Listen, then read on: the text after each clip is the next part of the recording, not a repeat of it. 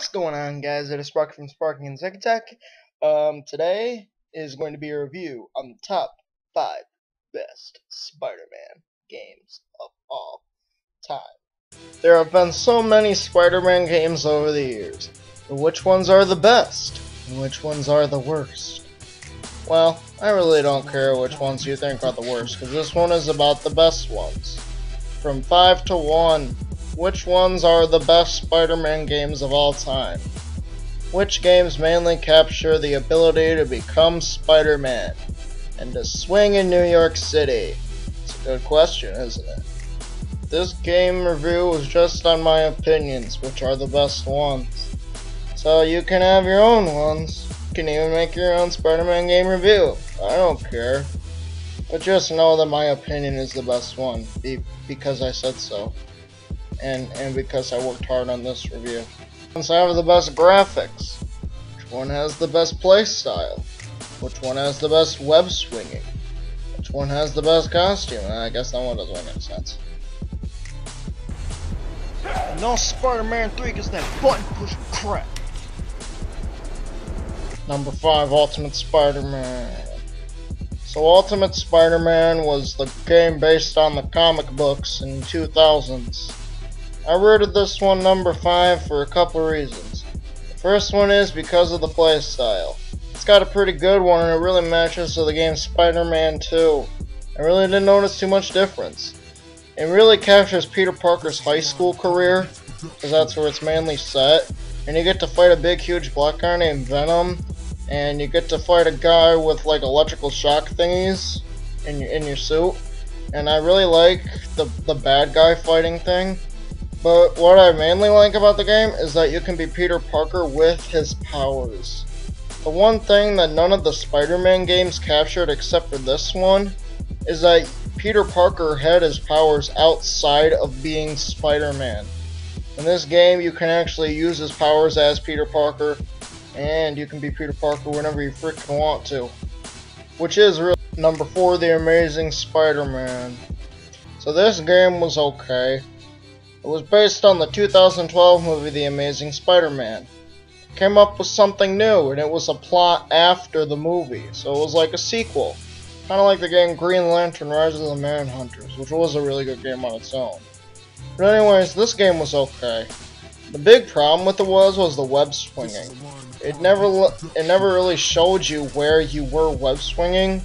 Like you hit the air, which was really stupid.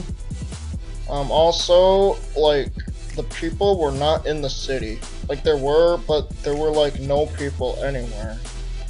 The clouds were cool. And you could wall run, finally, without running out of stamina. That was cool.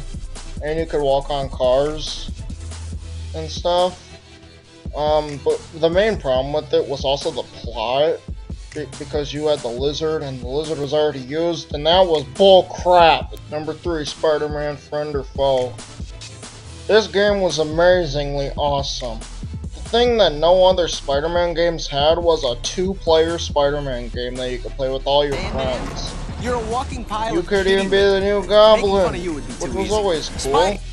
Why wouldn't you want to be the new Goblin? He's a good guy.